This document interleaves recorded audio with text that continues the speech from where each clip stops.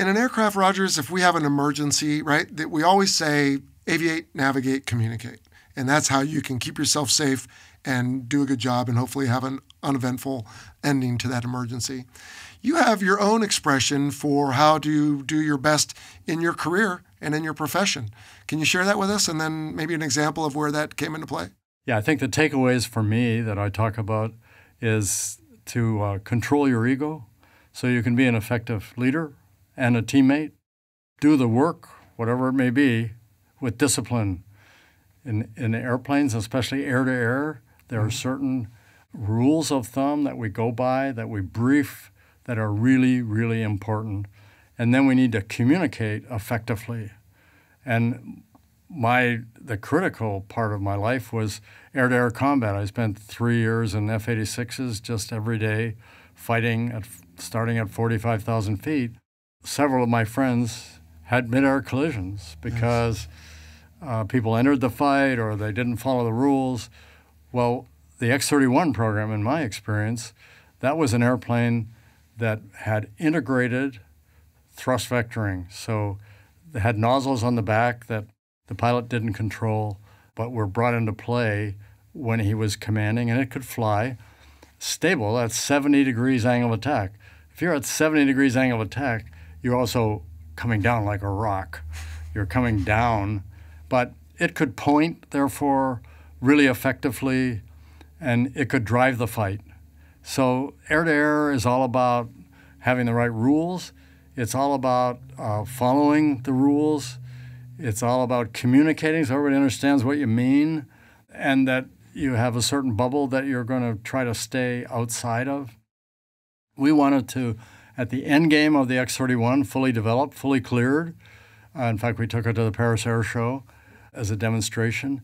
But we wanted to fight air-to-air at Edwards on an instrumented range with the fighters in F-16, F-15, F-14, F-18. And we restricted the people that could fly. We only had 2 pilots on that could fly the X-31. And then we had an F-18 with a centerline tank was our standard configuration when we were doing tests with our own airplane. And one other pilot could fly that air-to-air. So it was an ex-Navy pilot, good friend of mine, flew with him for 20 years. So we briefed, and we were going up to do an air-to-air combat, X-31 versus F-18. We started out at known conditions. 250 knots was one, and 350 was another one. Line abreast, equal. So you follow rules, 500-foot bubble. You don't want to come inside that, but you want to be aggressive in an air-to-air, but you want to follow the rules.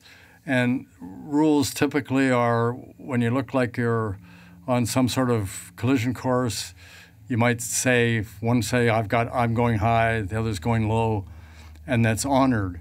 But now when we're doing this test, air-to-air was my life, if you like. So as soon as we were fights on, I went high. I went up, 40 degrees climb. You're in the X-31. I'm in the X-31. Okay. But I want to get behind him. So I'm driving the fight. I go up high and I say, I've got high. Well, it's a little bit nebulous what it is when you're 45 degrees up climbing. And then I want to get behind him. So I start a big barrel roll. And my vision is I'm going to come around behind him.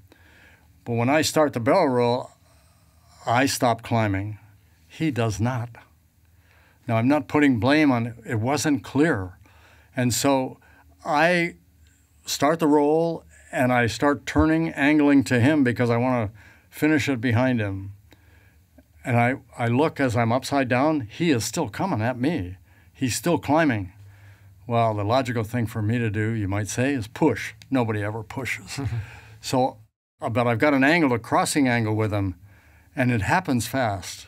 So suddenly I'm inside the 500-foot bubble. I'm going across, and I actually said, now I understand. I didn't say this in flight, but when you get at that point, there's nothing you can do.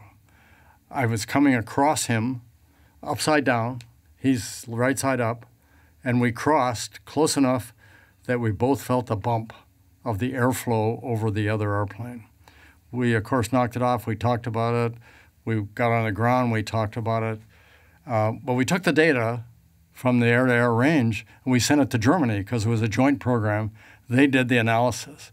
So 3 weeks later, one of the German engineers at Edwards says, "You remember that flight? Do you know how close you came?" I said, "I know we were close.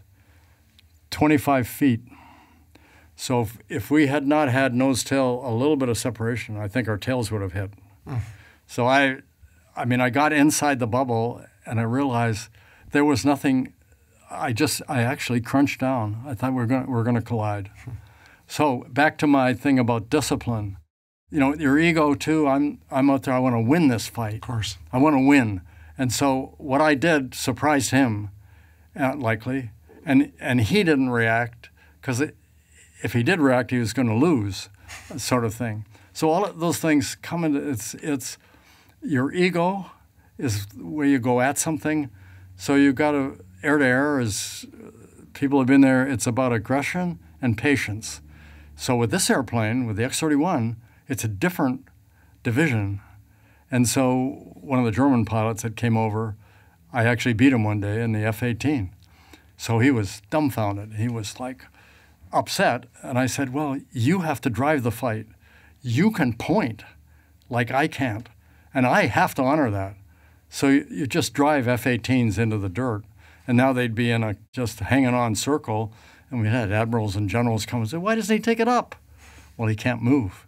He can only keep turning. And you just, on the center of this circle going down, you're just pointed at him. Well, that brings those items to play. That's control your ego, fight and plan and conduct yourself with discipline. I'm not putting blame on it. We did not. We were trying to win, and this was a test, and this was almost took us both out. Wow. Control your ego, flight and plan with discipline, and then the third one again was? Communicate effectively.